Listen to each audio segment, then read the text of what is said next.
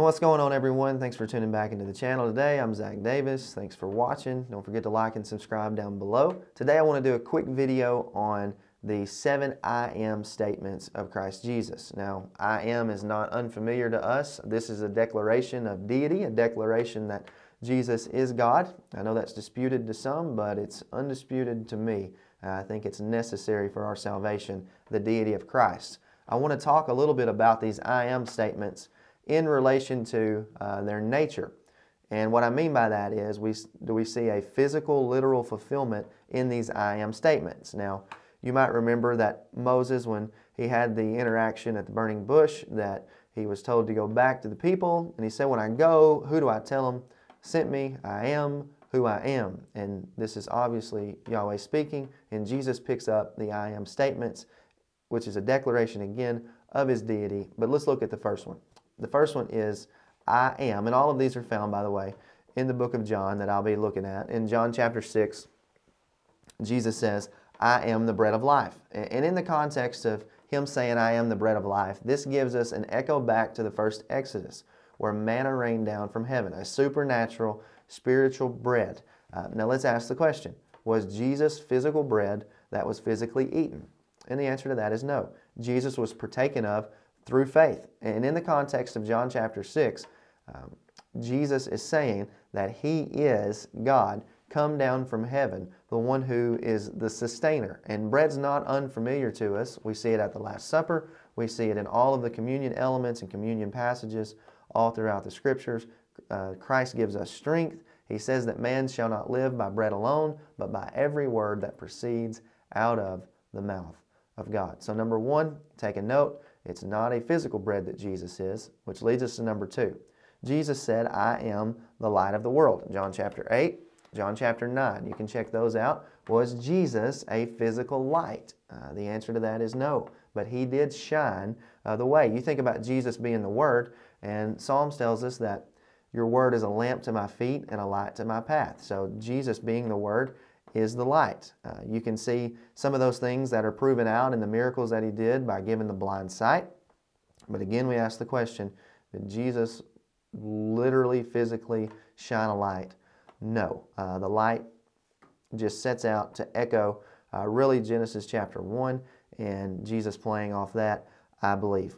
So he is the light. Number three, I am the door. Was Jesus a physical door? John chapter 10 and John chapter 9.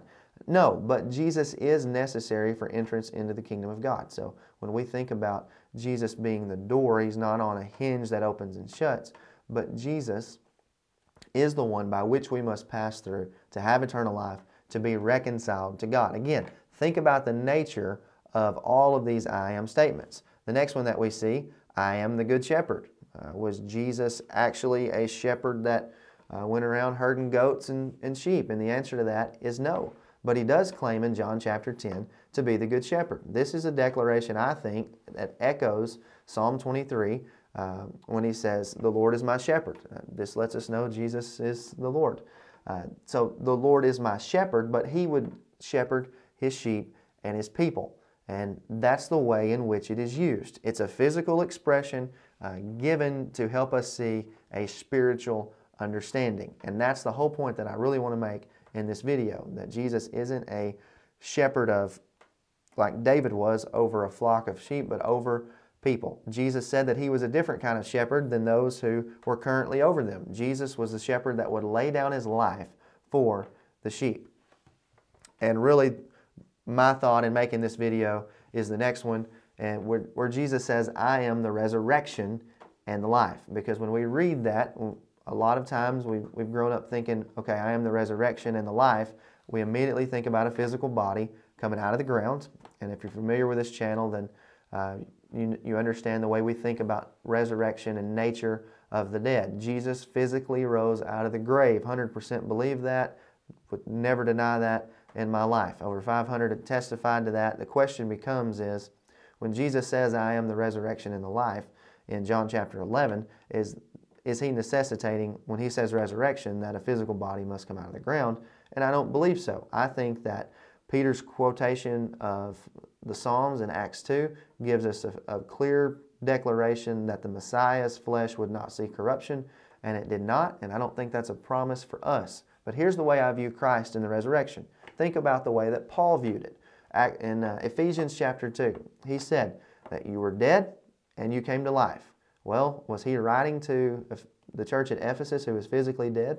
No, they were spiritually dead. And when they received resurrection was when they were born again and came back into the presence of God. That's the way that I view Jesus speaking of resurrection here in John chapter 11. Now, why would one of these I am statements be an actual physical fulfillment when all the other 6 are clearly, whether you want to call it metaphor or however you want to speak of it in that way, speaking of something that represents a spiritual reality? The next one would be where Jesus says, I am the way and the truth and the life, and that's John 14:6. This is a powerful statement. Jesus is coming and clearly presenting himself. Was he a road? Was he a way that was physically walked on? No, but he was the truth. He was the life. And I think all of this follows and flows in the same thought. And the final one that we'll take note of here today is, I am the true vine. Was Jesus literally, physically a green vineyard? The answer to that again is no. This is in comparison to Old Covenant Israel. Go check out, I believe it's Isaiah chapter 5 or Isaiah 6. Go check out those passages, how the vineyard of the Lord of hosts was Israel, and Israel was a vineyard that didn't produce fruit. So if you think about the parable of the wicked vine dresser, where God said that he would come to his vineyard and that he would more or less demolish it, he would wipe it away. Now Christ is saying that he is the true vine. He's the one that we should be connected to. The scripture echoes this all over the place. One place that bears this out is Psalm chapter 1. Blessed is the man who walks not in the counsel of the wicked, stands in the way of sinners, sits in the seat of scoffers. His delight's in the law of the Lord. On his law he meditates day and night. Watch this.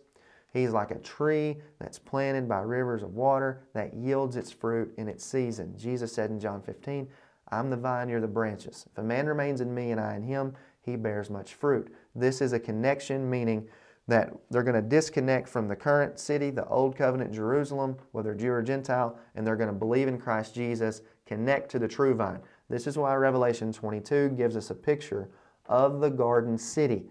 The garden city, read Revelation 22, which echoes Psalm chapter 1, which speaks of the trees which are near the river of living water, and they bear fruit each month for the healing of the nations. If you're wondering what the river is, go check out John chapter 7, verses 37 to 39, where Jesus connects the living water to the Holy Spirit, and you get a Trinitarian passage in Revelation 22. So, for people to force resurrection to have to mean something physical is a complete contradiction of the rest of the I am statements that are found in the book of John. I hope that's helpful to you.